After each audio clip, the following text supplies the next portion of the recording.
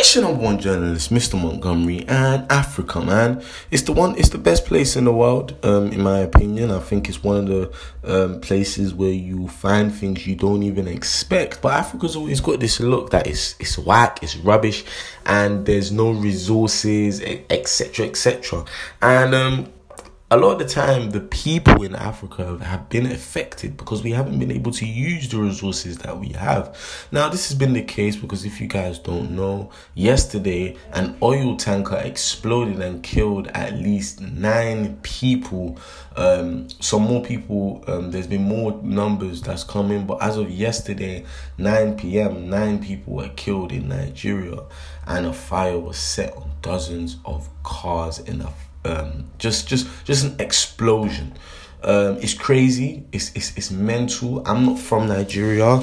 I don't live in Nigeria. But one thing I can tell you is that in Africa, Nigeria probably is one of the most economically developed countries, and it's very it's very surprising to see something like this has happened. Nigeria has the resources. Nigeria has everything, man. And a lot of artists have been reacting to this. So let's start, first of all, with Wizkid. Wizkid, of course, pray for Nigeria and their hands. Tiwa Savage said, can't even explain my feelings this morning. Woke up with a very heavy heart. So much sad news this week.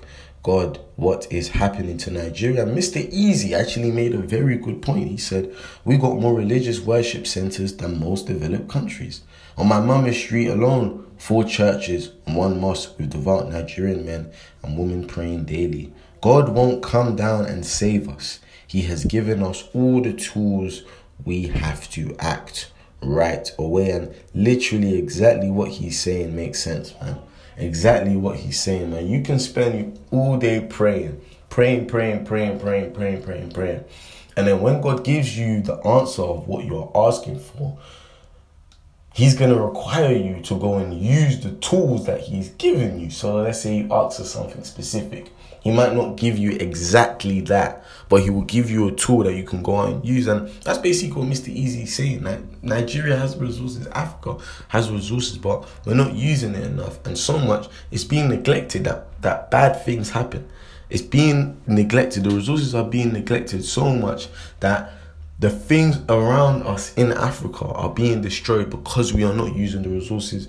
This is a sad moment. This is a sad day. And my prayers go out to all those that lost their lives, especially the artists. Maybe their families were inside some of the bushes. Maybe they were inside the village. Maybe they were around.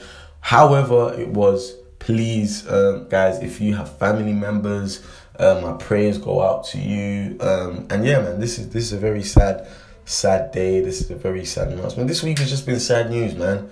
But to liven up the mood, guys, make sure you go and check out Stanley Rubyn, Turn Down the Club. I'm going to play the promo just here. Peace. Turn down the club, baby, love it when you pull it down. Oh, hey, shut down the club. Now you're louder than the feeling now. Oh, hey, baby, know they do me shakara. Baby, know they do me shakara. Oh, hey, love it when you do it like that. Love it when you do it like that.